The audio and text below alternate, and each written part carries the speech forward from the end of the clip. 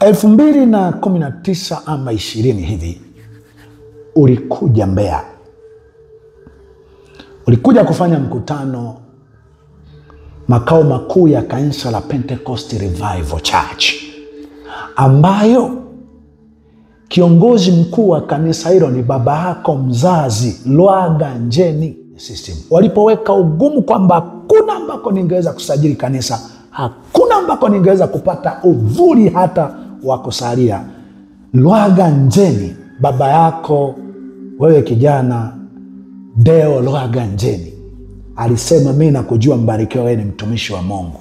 Kama ni kufungwa na mimi na nifungwe, kama ni kufungiwa kanisa na nifungiwe, lakini wewe nakupa usajili.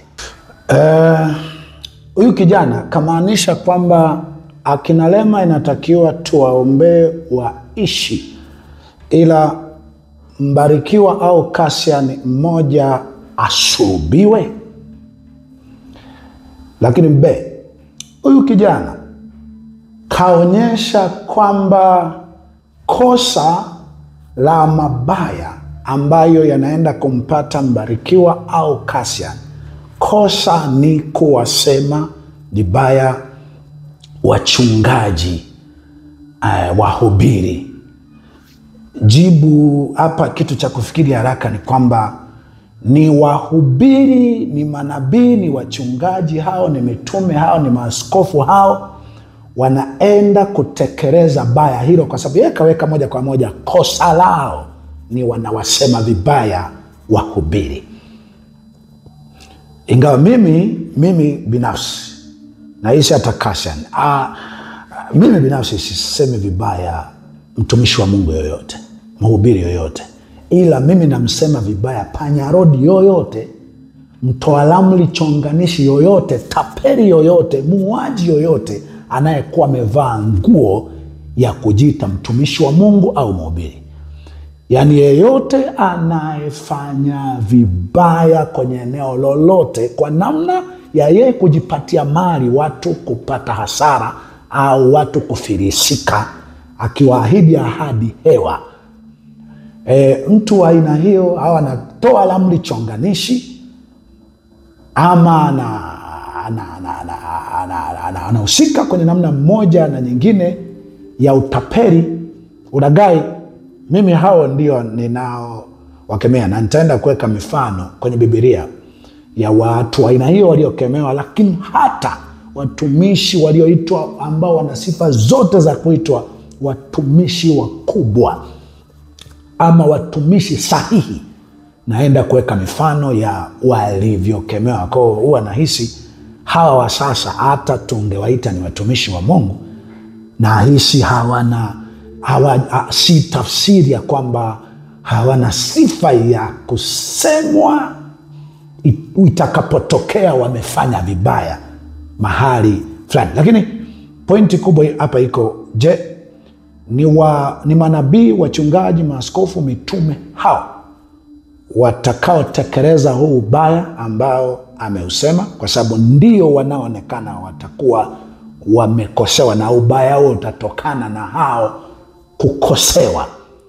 Au mbili, je, mitume, manabii, maaskofu, wachungaji, wainjilisti, walimu hao ndio watakaozisukuma mamlaka, ndio waliozisukuma mamlaka zifanye mabaya ambayo amesema ilitakuwa kubwa, baya kuliko haya wanayolalamikia?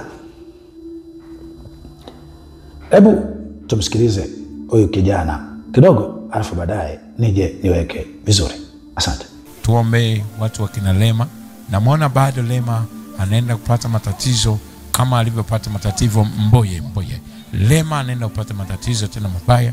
Tuwaombee baadhi ya wapinzani ambao katika hali either sijui wako sahihi au hawako sahihi, sijui, lakini sipendi kuona matatizo haya yanawapata hawa, kama ambavyo Bwana ameniongoza kwamba tuwaombee watu hao wapinzani.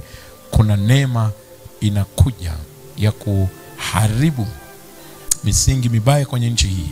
Tuombe neema ya watu sahihi kusimama kwenye nyadhifa mbalimbali. Lakini Mungu amenionya juu ya wengine, wale wakina watu ambao wamekuepo kwenye nchi hii kuwasema watumishi wengine vibaya, wanaenda kupata. Mmoja wao, sijasema ni Mbarikiwa au Kashan, wanaenda kupata na matukio ambayo sio mazuri sana, kwa sababu kuna kitu ambacho kitawaumiza zaidi ya maumivu wanayoyapata wanachokisema.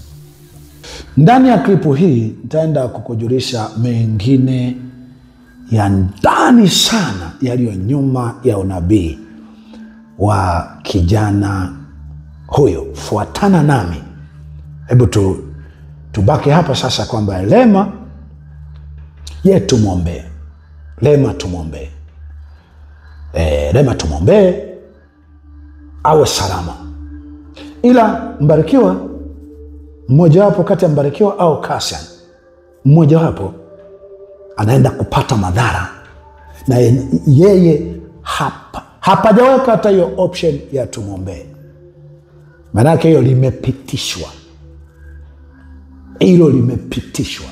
Sijawahi kuona unabii wa hawa vijana hawa na waitaga panyarodi. Sijawahi kuona unabii ambao wenyewe ni jambo bali naenda kutokea, hawasemi tumwombee. Ila tu hapa ndo nimemsikia kwa Mbarikiwa na Kashan penyewe. Ukasikilize zaidi hata kwenye hiyo klipu, hautaona eneo anayosema hawa tuwaombee. Huyu mmoja ambaye anaenda kupata baya kuliko anayolalamikia, kuliko wanavyolia. Hakuna mahali utapata tuwaombee hawa wenyewe, imepitishwa. Mmoja sharti asurubiwe. Nibaki hapa kabla sieleza nini kinaweza ikawa nyuma ya unabii huu. Nieleze hiki ambacho inawezekana huyo kijana anaweza akawa mtu akamunga mkono. Ni kweli nyie mnasema vibaya watumishi wa Mungu, mnasema vibaya wazee. Niseme hivi, tuashumu hawa ni watumishi wa Mungu. Tukubali hawa ni watumishi wa Mungu. Wote tunaosema mabaya wanayokosea, tufanye ni watumishi wa Mungu. Lakini je, wanapita levo za kina Petro? Yani Petro alipokosea alikemewa. Petro alipokosea alikemewa, alikaripiwa mbele za watu hadharani, alafu ikaandikwa na akaja kupongeza kukemewa alikokemewa na ilivyoandikwa. Je, hawa tulio nao, twashumu watumishi wa Mungu, niwape na jina zuri, hawa watumishi wa Mungu tulio nao ni wakamilifu? Hawa na mapungufu? Je, watakapokosea hawastahili kukemewa? Hawataki kukemewa? Hawa wako juu ya Petro? Haya, some Wagalatia sura ya 1 mstari wa 11. Lakini Kefa alipokuja Antiokia na alishindana naye uso kwa uso, kwa sababu alistahili hukumu, kwa maana kabla hawajaja watu kadha wa kadha waliotoka kwa Yakobo alikuwa akila pamoja na watu wa mataifa. Lakini walipokuja wao akarudi nyuma, akajitenga huko akiwaogopa waliotahiriwa. Nao Wayahudi wengine wakajigeuza pamoja naye, hata na Barnaba pia akachukuliwa na unafiki wao. Walakini nilipoona ya kuwa njia yao haiendani sawasawa na ile kweli ya Injili, nalimwambia Kefa mbele za wote, ikiwa wewe uli Myahudi wafuata desturi ya mataifa wala si za Wayahudi, kwa nini unawashurutisha mataifa kufuata desturi za Wayahudi? Huyu ni Paulo anamkemea Kefa mbele za wote. Anamwambia Kefa mbele za wote, kwanza anamwambia ni mnafiki. 2, anastahili hukumu, makofi. 3, kwa nini? 3, anakemewa mbele za wote, anaambiwa mbele za wote. Jibu, jambo ambalo unatakiwa ujue hapa ni kwamba Kefa kufanywa hivi na akaandikwa. Usiseme mitandaoni, useme Biblia ni hadhara, ni zaidi ya mitandao, imetazamwa na watu wengi zaidi kuliko mitandao yenu hii mnayolimbukia leo na jana. Paulo alimkemea Kefa kule, na bado anakuja naandika hadharani, watu wote wanasoma.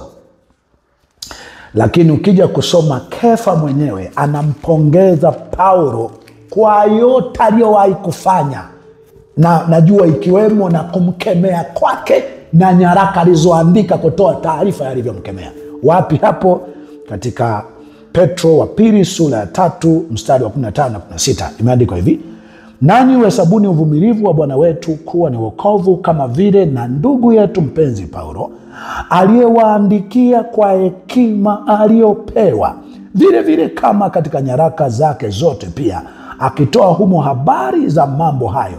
Katika nyaraka hizo yamo mambo ambayo ni vigumu kuelewana nayo, na mambo hayo watu wasio na elimu, wasio imara huyapotoa, kama vile wayapotoavyo na maandiko mengine kwa uvunjifu wao wenyewe. Huyu ni Petro anaandika nyaraka, anampongeza Paulo aliyemkemea. Tufanye hawa wa sasa ambao ni panyarodi tu, wanajirimbikizia mali, wanaukwasi wenyewe, wanalagai watu na kuambia si wakombe udongo, wakati watu wanatakiwa wafanye kazi kwa bidii, watumie wanachokipata kwa umakini. Hawa wanaosema lete pesa upate cheo, upate mchumba, upate kibali, wakati Biblia imesema ukitaka kupata kibali kaini, ukifanya vizuri, ukifanya vema hutapata kibali. Kibali ni mema utakayoyafanya kwa Mungu, ambako kwa watu ambako ndo kwa Mungu. Lakini hawa wanajipatia, wanajenga mahoteli, wanakuwa na private jet, wanakuwa na V8, wanakuwa na magari ya kifahari, wanakuwa na utajiri na ukwashi, wakiwa waumini wao wana madeni kausha damu, wanajinyonga, wanakula kwa tabu, wanakosa hata chakula. Ada za watoto wao, watoto wanatembea uchi mashuleni, wao wanasomesha watoto international. Kweli hawa wawe zaidi ya Kefa, hata wasikemewe. Kuna lugha inasemwaga usikemee wazee. Hivi kila nayezeeka ni mzee? Hata panyarodi hawazeki. Yaani mzee akiwa mwizi ataheshimika, anatakiwa asifiwe. Kwa sababu kuna ndio waliozeeka wakiwa wanahubiri, wamezeeka tangu ujana wao, wamepola, wameibia maelfu ya watu kwa sababu ya wizi uliotukuka. Wasikemewe kwa sababu nini? Kaiba sana, kaiba miaka mingi huyo. Wewe mtoto, sikia Biblia inasemaje? Mithali 16 mstari wa 31. Kichwa chenye mvi ni taji ya utukufu, kama kikionekana katika njia ya haki. Sio kwa sababu tu kazeeka, aonekane katika njia ya haki, ni taji ya utukufu. Panyarodi ni panyarodi tu. Turudi kwa Yesu. Na bila shaka utakiri ndicho kilichomuua. Turudi kwa Yesu katika Mathayo 23 mstari wa 14. Ole wenu waandishi na Mafarisayo wanafiki, kwa kuwa mnakula nyumba za wajane, na kwa unafiki mnasali sala ndefu, kwa hiyo mtapata hukumu iliyo kubwa zaidi. Mstari wa 16 Mathayo 23 anasema, ole wenu viongozi vipofu, ninyi msemao mtu atakayeapa kwa hekalu si kitu, bali mtu atakayeapa kwa dhabihu ya hekalu amejifunga. Wapumbavu ninyi na vipofu! Maana ni ipi iliyo kubwa, ile dhabihu au ile hekalu litakasalo dhabihu? Tena mtu atakayeapa kwa madhabahu si kitu, bali mtu atakayeapa kwa sadaka iliyo juu yake amejifunga. Vipofu ninyi! Maana ni ipi iliyo kubwa, ile sadaka au ile madhabahu itakasayo sadaka? Yesu kwenye maeneo mengine amewaita majoka wana wa majoka, kwa sababu wanaambia watu, ukileta sadaka hii, pesa hizi, utapata kibali, utapata mchumba, utapata gari, utapata cheo, wakati mtu ni hekalu la Mungu. Kinachohitajika ni mtu mwenyewe aache maovu, asitende mabaya. Huyu ni hekalu la Mungu. Sadaka anayohitaji Mungu ni maisha ya mtu huyu. Huyu ndiye anayeweza kuitakasa hata sadaka, pesa ikawa pesa. Lakini kwa sehemu kubwa hawa walihitaji pesa ya mtu. Waliomba sala ndefu na kunena kwa riporobo shata masaka. Maana yake, wajinga nyie, tunawafirisi bado mnakuja kichwa kichwa.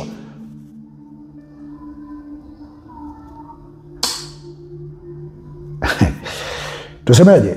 Yesu aliwakemea hawa sasa hivi ni wazee kupita manabii wakati wa Mikaya, manabii wakati wa Yeremia, manabii wakati wa Irea, waliokemewa walipofanya mabaya. Haya, wejua tu nguvu ya hawa, na kwa sababu unabii wenyewe hauna mbadala, yani unabii uliotolewa wenyewe ni litakuwa. Afadhali akina Lema wataombewa, lakini Mbarikiwa au Kasia wenyewe litakuwa. Wanaenda kupata baya kuliko haya wanayolalamikia. Cha kwanza ni kujulisha, hakuna baya lililo mbele hapa mbele yangu ambalo linapita linalokuja. Lakini cha pili, tujue nyuma ya unabii wako kuna nini. Cha kwanza, tunafahamu watu wenye akili kubwa, akili ndefu, moja kwa moja tunajua unabii wako ni dili ambalo limeungana moja kwa moja na wanaokusudia kufanya haya mabaya. Kwanza, umetoa unabii huu tarehe 1. Ndivyo inavyosoma, ndivyo ulivyorusha hicho kipindi chako. Tarehe 1 mwezi wa 10. Unatoa unabii wakati tarehe 28 mwezi wa 9.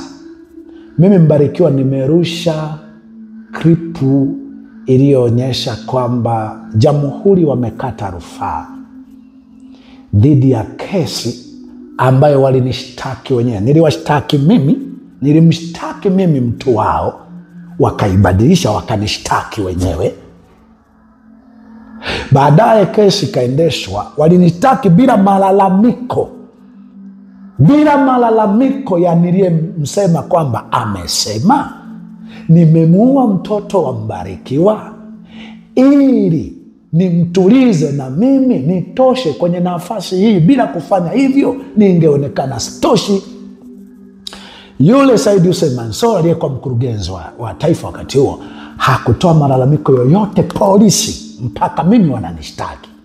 Mwisho wa siku ambaye alikuja kwanza kulalamika kwamba yeye ndo Said Hussein Mansour alikuwa RCO Andrew Kantimbo. Yeye ndo akasema mimi ndo Said Hussein Mansour aliyesema nimesema, na wakati mimi sijasemako. Ikiwa hiyo haitoshi, Said Hussein Mansour hajaja mahakamani kukanusha ama kuandika barua yoyote ama kutuma ushahidi wowote hata wa kimaandishi ama kutuma barua yoyote ya kuonyesha kwamba nimemteua huyo Kantimbo aniwakilishe. Hakufanya hicho. Zaidi ya hayo, daktari aliyekuja kutoa ushahidi kwamba mtoto anayelalamikiwa hapa hakuuawa, alikufa kifo cha kawaida, yeye alikuja kutoa ushahidi wa mtoto wa kiume mwenye miaka 13, wakati mimi nilalamikia mtoto wa kike mwenye miaka 11. Na akasema kulingana na taratibu mpaka tunachapa hii ilikuwa inajibadilisha. Yani tumekuja kuchapa mwaka huu natoa ushahidi, wakati tayari ulipita ni mwaka mmoja tu anatoa ushahidi. Imepita amekuwa na miaka 13, ila wakati alikuwa na miaka 11. Sema system za rufaa za hospitali za serikali sasa hivi zimeadvance, inabadilisha miaka kadri siku inavyokwenda, lakini mbili inabadilisha na jinsia kadri siku zinavyokwenda. Sema sasa hivi utaalamu umeongezeka sana. Hakimu kwa kuona ushahidi huo wa uongo wa kihuni wa kushiriki mauaji, kwa sababu madaktari wenyewe walikuwa wanatuhumiwa kushiriki kumuua mtoto, na mwisho wanakuwa ndio mashahidi, sio watuhumiwa. Hakimu alifunga mkanda, alitoa hukumu ya haki. Jamhuri wakakata rufaa. Hukumu ilitolewa tarehe 30 mwezi wa 7. Jamhuri wakakata rufaa, ambayo rufaa yenyewe inaonekana ni kama walikata tarehe 15 baada ya zaidi ya wiki mbili, tarehe 15 mwezi wa 8. Mpaka imekuwa fixed, sijui kwa taratibu za kimahakama huko na sheria. Jaji akaandika wito tarehe 26 mwezi wa 8 kwamba mimi niitwe niende mahakamani.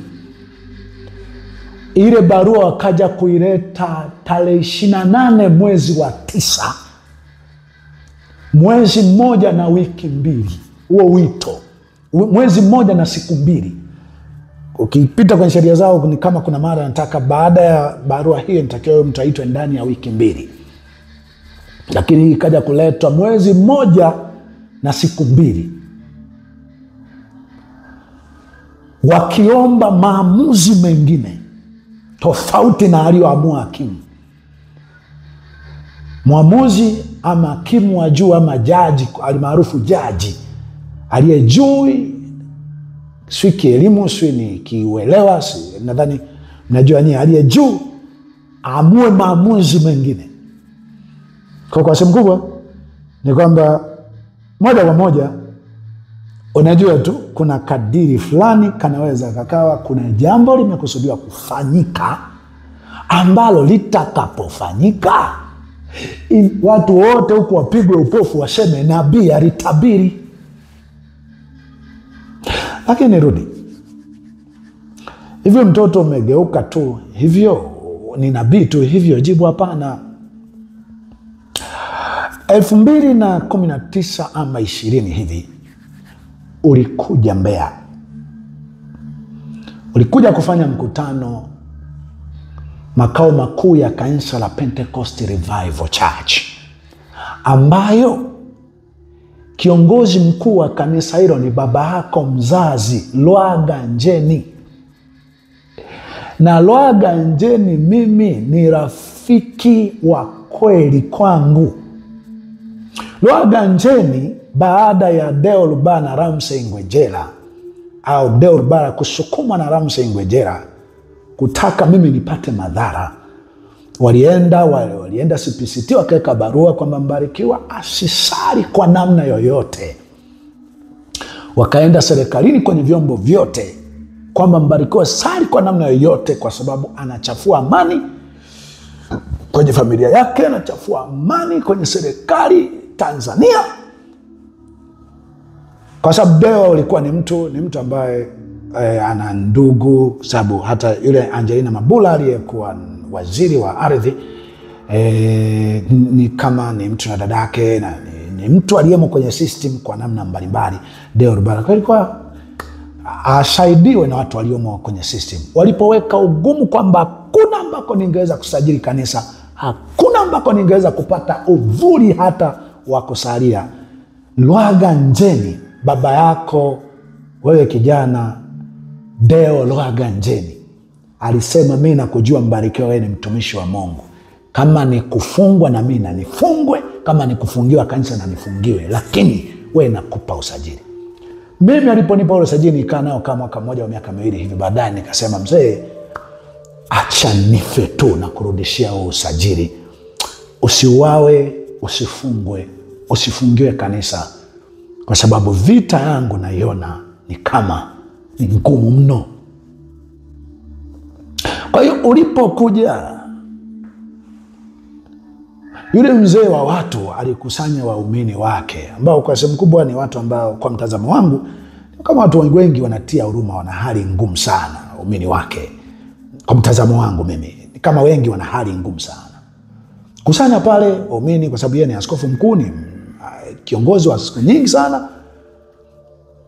Basi ukaja pale, ulimuita na Masanja mkandamizaji wakati ule kwenye ule mkutano. mkafanya pale. Mimi nikaja siku ya kwanza nikakuta umeanza vizuri, lakini mbele ukapiga chenga ukaingia kwenye haya utabiri ya kitapeli haya. Sijui vijana bwana watafuta njia kwamba aonekana na kundi kubwa linalomsikiliza, aonekane ni mhubiri mkubwa. It's okay. Kesho yake kasema semina asubuhi, nikasema ngoja nikaone anachofundisha. Nikafika nikakuta unapora tu akina mama pale ambao wana hali ngumu, ambao wangestahili kupata chochote. Mimi nikaondoka pale, kwa sababu njia mnazotumia kuwapora watu, mimi naambia sio Biblia. Sio Biblia, ni utapeli tu ambao mnahitaji nyie kuwa jela. Sitaki kuchambua hapa njia nyingi ambazo ulitumia siku ile kupora watu, kukusanya vichache walivyo navyo. Mimi nilimwambia babako nataka kuonana nao kijana. Akasema njoo muone. Baada ya kumaliza ile mkutano, ndani Jumapili kumaliza, Jumatatu yake akasema njoo muone yupo. Nikafika, babako na mamako wakaniachia nyumba yao, nyumbani kwenu wewe.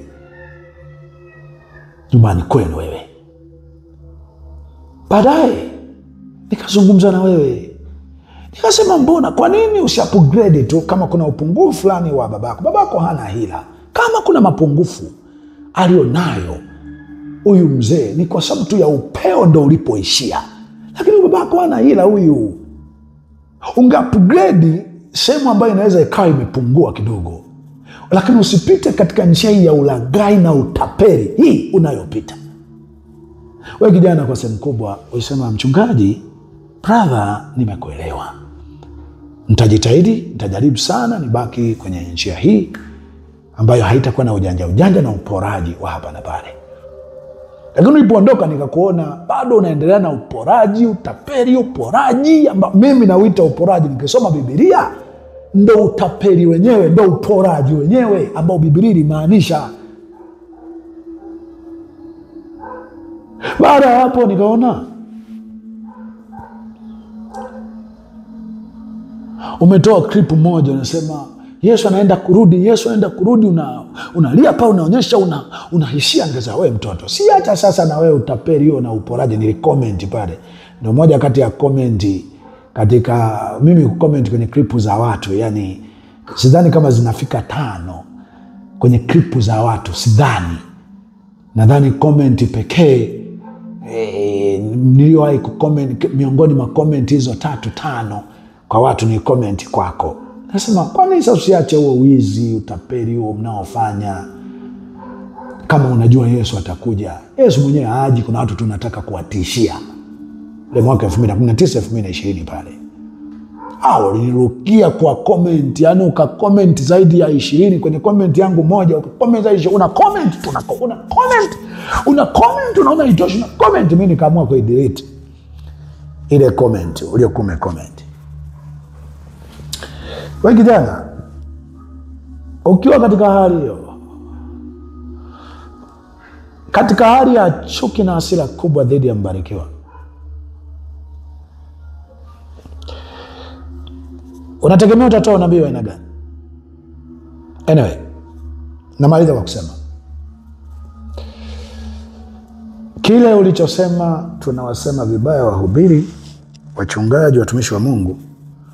Yeyote anayefanya kwa kuibia watu, kutapeli watu, kulaghai watu, kufanya ramli chonganishi, yeyote, niende mbele kidogo, yeyote anayeua watu, anayeteka watu, anayepora watu, anayefisadi watu, anayeonea watu, kwa maisha yangu ama kwa mauti yangu, nikisema Kristo ataadhimishwa, manake nitaendelea kumpinga nikitaka kuangusha ubaya ulio kwenye moyo wake ama kuangusha cheo chake. Na ujue kwa maisha yangu au kwa mauti yangu, mimi bado nitabaki katika hicho ambacho wengine wamekiita kuchanganya dini na siasa, hicho ambacho wengine wamekiita makelele, wengine wamekiita kusema vibaya watumishi wa Mungu. Nitakifanya nikiwa hai, nitakifanya nikiwa nimeuawa, nitakifanya nikiwa uraiani, nitakifanya nikiwa gerezani. Sisi ni wale ambao imeandikwa ingawa amekufa bado anaishi. Sisi ni wale ambao imeandikwa ya kwamba kwa maisha yangu au kwa mauti yangu Kristo ataadhimishwa. Hongera kwa yeyote aliyenisikiliza. Hii ni sauti ya mtu aliyetoka gerezani asemaye, itengenzeni njia ya Bwana, yanyosheni mapito yake. Heri mtu atakayeteswa, atakayefungwa, atakayefiwa, atakayeuawa, ama afaye katika Bwana tangu sasa, apate kupumzika mara baada ya taabu yake. Tazama, msemaji wa mwisho, mwamuzi wa mwisho, Mungu mwenye haki yu karibu kuja. Hii ni maana ya neno Maranatha.